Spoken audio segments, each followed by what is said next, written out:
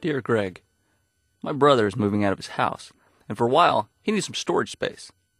He can't really afford to rent a storage unit, so he asked me to let him put his stuff in our garage for a while.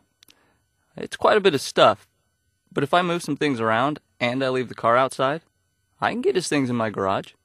The problem is, when my wife found out that I agreed to it, she hit the roof. She doesn't want to leave the car outside, and she doesn't want all his stuff in our garage. She thinks he'll leave it there forever. But I know it will only be for a couple of months. She's really making a big deal about this, and I just don't see the problem.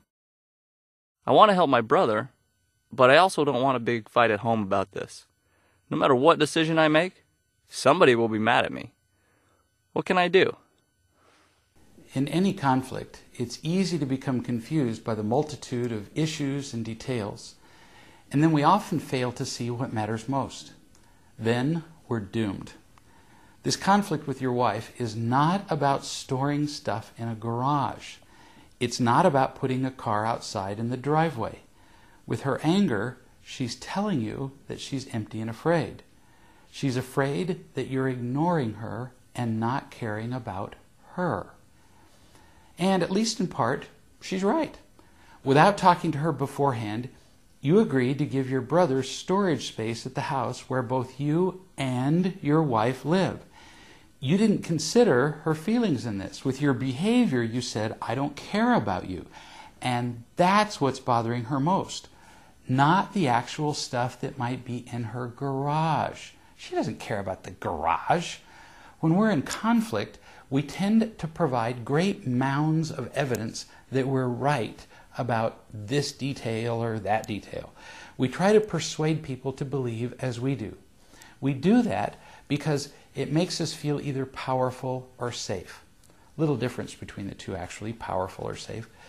No doubt you've told your wife that this is your brother who needs your help, so how could you possibly refuse him, right? You've probably pointed out the things he's done for you in the past and that his stuff won't be there all that long and so on.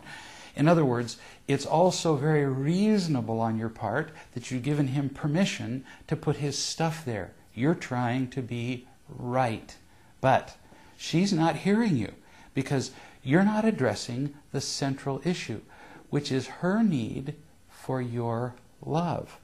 And the moment you argue with her to prove your point, the more she hears, "I don't love you."